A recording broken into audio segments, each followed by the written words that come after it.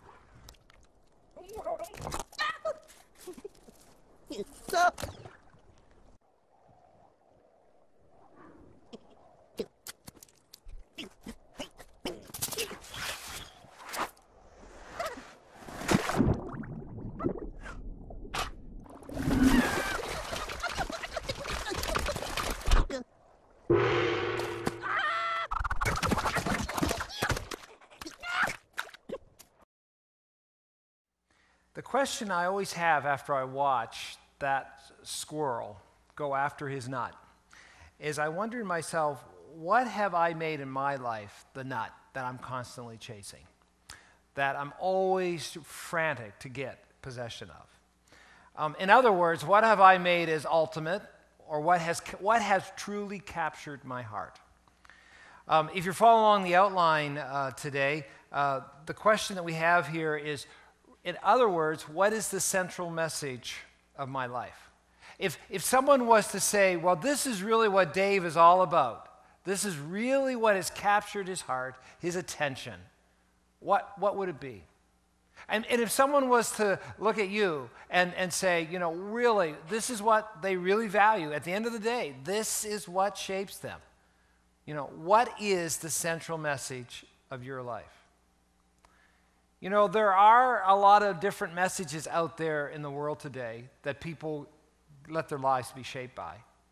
I mean, we live in a culture, right, that has a lot of different messages that say, this is what matters the most, this is what is ultimate, this is what you need to chase after, just like Scrat does after that nut, and give it your very best. Well, as we were looking at what are some of those messages in our culture, well, here's a few of them. Winning, first of all, matters the most. I mean, you know, we talk about, oh, it doesn't matter if you win, but you know what? It amazes me how excited parents get when their kids win. It amazes me how excited companies get when they have great profits. It amazes me how winning, at the end of the day, even though we try to be coy about it, we really do say winning matters the most. That's what keeps jobs. That's all about productivity. You know, we love to see the graph always up and to the right. You know, another message out there that people can get focused in on is they really say to themselves, at the end of the day, I have to make it happen. It really depends upon me. Yes, we can depend upon others. You can pray. We can pretend. But at the end of the day, if things are going to happen, I have to make those things happen. Another message out there, one that really has gripped our culture, which is a central message for a lot of people's lives, is this: my happiness is essential. I mean, I've met marriages in trouble. And what makes them in trouble is that one person says, well, I'm not happy anymore. And that is the game changer for them. They say, I'm not happy anymore, therefore my happiness is essential. Everything else takes second place. That happiness is essential idea can affect life choices, can affect so many different things, where people say, if I'm not happy, then, well, obviously, I need to make changes, regardless of else who gets hurt or disappointed or discouraged or destroyed along the way. Another central message that's out in our culture is that money, sex, and power are really great. I mean, really, some thinkers and writers say that really when you boil down to what people get focused in on for their entire life, it really comes down to those three key areas. We spend all our days, either thinking or worrying about money, or we're thinking about sex, or we're thinking about power. Where do we have power? And that's really all that matters. If we have lots of it, of those three things, then life's great. And what's wrong with that? Another central message of our lives is that my family is everything.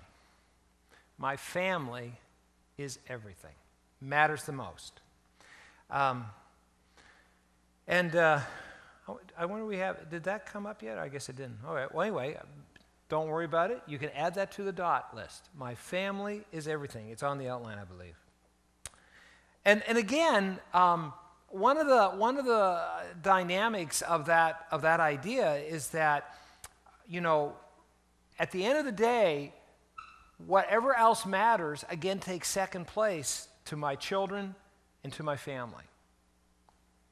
As we think about what has captured your heart, I came across some statements by Timothy Keller in his book, Counterfeit Gods, in which he talks about idolatry. And I just want to read a couple of his quotes from his book. It's a great book to read, Counterfeit Gods. And this is what he writes. He says, when anything in life is an absolute requirement for your happiness and self-worth, it has essentially become an idol. Can I stress that again? When anything in life is an absolute requirement for your happiness and sense of self-worth, then that thing has essentially become an idol, something you are actually worshiping. And this thing has become an idol when whatever that is threatened, your anger becomes absolute.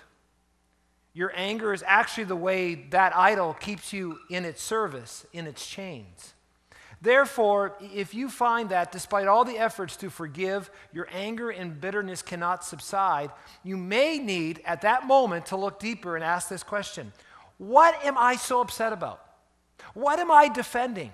Why am I so angry? What is so important that I cannot live without? And it may be until that desire of what you have turned into an idol is identified and confronted, you will not be able to master your anger. And I just want to highlight this to you. Whatever you really, really get angry about and upset about, that's probably an insight about, has that captured my heart? Okay? Here's another couple just really shorter quotes by him in this book. He says, if you marry someone expecting them to be like a god, meeting all your needs, it's inevitable that they will disappoint you. It's not that you should try to love your spouse less, but rather you should know and love God more. And then finally he says, what many people call psychological problems are simply issues of idolatry. Perfectionism, workaholism, chronic indecisiveness, the need to control the lives of others, All of these stem from making good things into idols that then drive us into the ground as we try to appease them. Idols dominate our lives. And I really want you to just highlight that idea that he said at the end there. Often, it isn't bad things that we turn into idols. It's good things that we turn into idols that capture our ultimate allegiance, and we make them the center of our security and sense of self-worth. And what are those good things?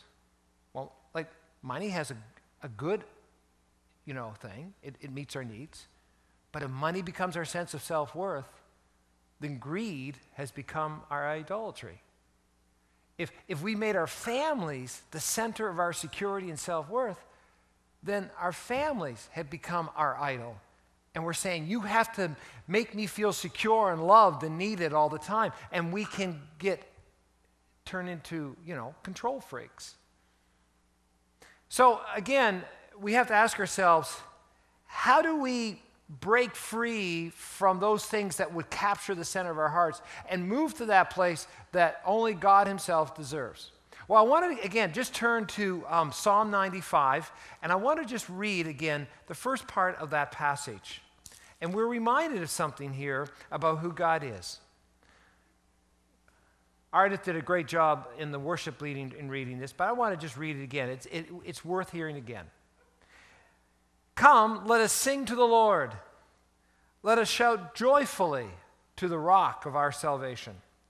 Let us come to him with thanksgiving. Let us sing psalms of praise to him.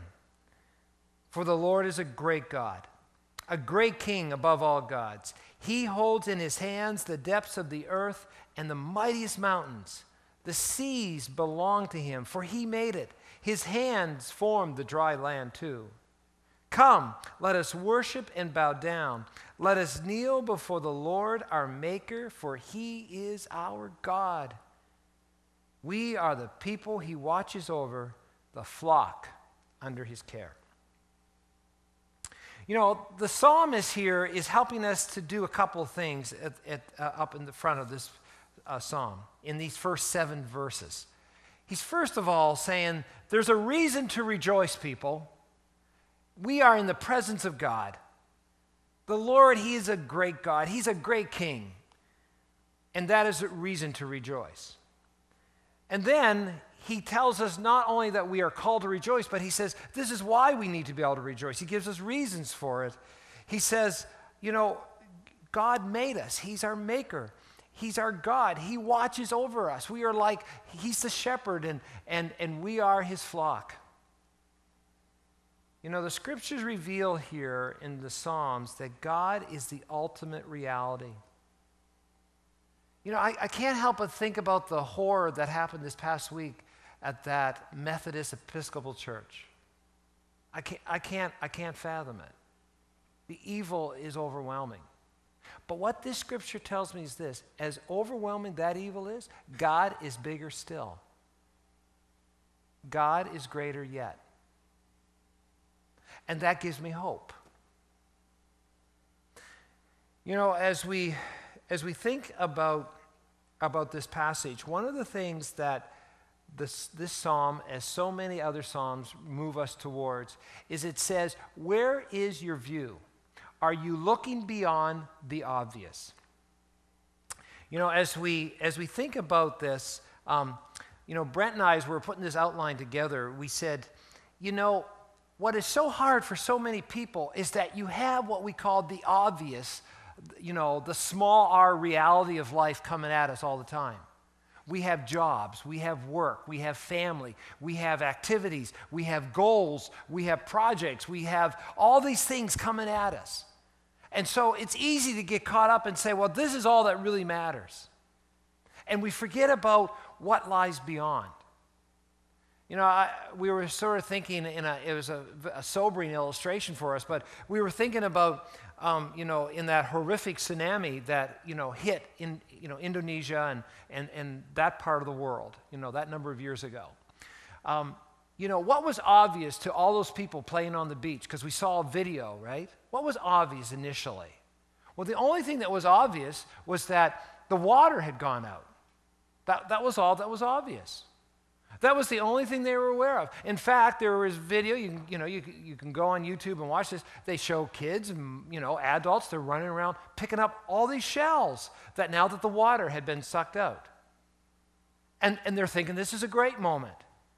And in that moment, they were simply living in what was obvious, what was in front of them. What they didn't know was that within the next hour, there would be a mountainous wave coming at them that would smash into the coastline of that part of the world, obviously killing hundreds of thousands of people. And I guess for us, we live in a world sometimes where people, so many people, just live what's in front of them. They're busy picking up the shells of life. They're just saying, yeah, the water's gone out. That's where they are. And they don't ask the question, what is coming next?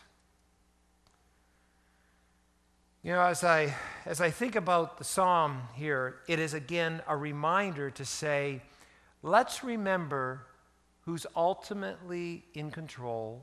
Let us remember who is the ultimate reality. God is bigger than whatever comes our way. In fact, what the psalmist is reminding us is that God is present all the time, and all the time, God is present. I was reading about that comedian, Ricky Gervais, who has done a variety of comedy, but he has come out and declared that he's an atheist. And I realized that I thought, Ricky is that part of our culture now that we have to engage as people of faith. Because Ricky talks about the moment he became an atheist. This is what he says. I used to believe in God, the Christian one that is. I loved Jesus. He was my hero. But one day I was sitting at the kitchen table when my brother came home. He was 11 years older than me at the time, so he would have been about 19, and I was 8 years of age. He was as smart as anyone I knew, but he was also cheeky. He would answer back and get into trouble. I was a good boy. I went to church and I believed in God. What a relief for my working class mother. I was happily drawing my hero Jesus when my big brother Bob asked, "Why do you believe in God?" Just a simple question, but my mom panicked. "Bob," she said in a tone that I knew meant shut up, "why was that a bad thing to ask? If there was a God and my faith was strong, it didn't matter what people said." "Oh, hang on. There is no God. My brother knows it, and my mom knows it deep down." It was as simple as that. And I started thinking about it and asking more questions, and within an hour, I was an atheist. Wow, no God. If Mom had lied to me about God, had she also lied to me about Santa? Yes, of course, but who cares? The gifts keep coming, and so did the gifts of my newfound atheism, the gifts of truth and science and nature and the real beauty of this world. I no longer needed a reason for my existence. I just needed a reason to live. And for me, imagination, free will, love, humor, fun, music, sports, beer, and pizza are all good enough reasons to live. That's the world we live in right now. We live in a world where for some people, those are the only reasons they need to live. And yet I would come back to them and say, but is that a foundation that is going to help you really face life? For the moment, maybe, while the water's gone out and you're picking up the shells. But what about when the tsunamis come? Is that the foundation that will hold you fast? As we think about what is the central message of our life, the question I want to leave with us tonight is this. Does your life show that I believe God is the great King above all gods? It's interesting here, and again, this is where you have to know the Bible story in a broader way to really get the sense of what the psalmist is saying here in this latter part of the psalm, because listen to what he says. He says, if only you would listen to his voice today. The Lord says, don't harden your hearts as Israel did at Meribah, as they did at Massah in the wilderness. For there your ancestors tested and tried my patience, even though they saw everything I did. And for 40 years I was angry with them, and I said, they are a people whose hearts turn away from me. They refuse to do what I tell them. And so my anger, I took an oath. They'll never enter my place of rest. You know, the challenge here when we read this is we've got to ask ourselves a quick question. What's Meribah and Massah? Like, what's all that about? Well, actually, it's when you go back into the story of the Exodus, when the people of Israel had been freed from Egypt and Moses was leading them. Well, guess what happened? Just after they got through the Red Sea and all the big explosion there of water, and they made it through in dry land, and the Egyptian soldiers were, washed away in judgment by God and all that. Well, they started to travel through the desert. God was starting to lead them. And guess what they started to do? They started to complain. They started to grumble against Moses, against Aaron. And then and that's when we read the stories about God providing them quail and God providing them manna. But then in Exodus 17, God had led them to a place called Rephidim. And there they started complaining, saying, we need water. And so God said to Moses, well, go out and strike this rock and the water will come forth. But the question they started to yell out to God, they moved from complaining against Moses and Aaron, and they started to say, God, are you among us or not? Are you with us or not? And God said, you are testing me. Now, what's wild is that God was also testing them to say, in this moment of testing and trial, will you trust me to know that I'm trustworthy, that I will care for you, as it says here, we are the people he watches over? Or will you start to ask, which they did start to ask, God, are you among us or not? This is the warning. Later on, Moses in Deuteronomy would say, don't forget about Massah and Meribah, because that's where you tested God. And by testing him, you were saying, God, are you really trustworthy? It's fascinating that Jesus, when he was being tempted by Satan in the desert, in the New Testament, you go in the temptations of Jesus, the last temptation was Satan says, go up to this highest pinnacle, throw yourself off, and let God's angels catch you. And Jesus says, Scripture says, you shall not test the Lord your God. And guess what he was referring to? He was referring to this incident in Exodus 17, where the people had tested God. Because Jesus says, I know my Father's trustworthy. I don't need to test him. As we stop and ask ourselves this, often the reason why our hearts gravitate to those other messages of culture, winning is everything, money, sex, and power are great, my family is everything, is because we have failed to really say God is trustworthy. We have to make a choice. Is that which one are we really going to put our hearts into and let our hearts be captured by? You see, the life question you have to ask yourself, just the way the Israelites asked the question, is the Lord here with us or not? What's your answer? If he's with us, then he's trustworthy because he's a great God. He is the rock of our salvation, and we can trust him. We all face moment after moment in our journey through life at times where we feel like we're in a wilderness, where we need to ask what has captured our hearts. And it's not that we are to love good things less. Please understand that. God has given us some wonderful gifts. But what we need to ask ourselves is, do we know and love God more in our hearts? Do we know that God is trustworthy, that his ways are good and just and lead to life? When we look at the story here of Israel, as it's referred to in Psalm 95, we see that Israel was not in the wilderness by accident. God had led them there. And neither is it an accident when life pushes hard at us believers today.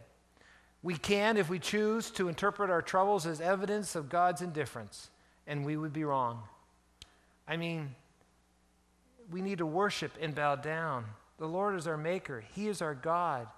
We are the people he watches over. See, God loves us. And he uses, I believe, our troubles to confront us with the spiritual issues we would rather ignore. And the question simply becomes this: who are you going to trust in the midst of your troubles? Are you going to trust in yourself? Are you going to trust in those messages from our culture? Or will you trust in God? I love this phrase here in the Psalms. It says, don't harden your heart. Don't harden your heart. But instead, open your heart to the very presence of God. And let his rule of love in Christ rule your heart.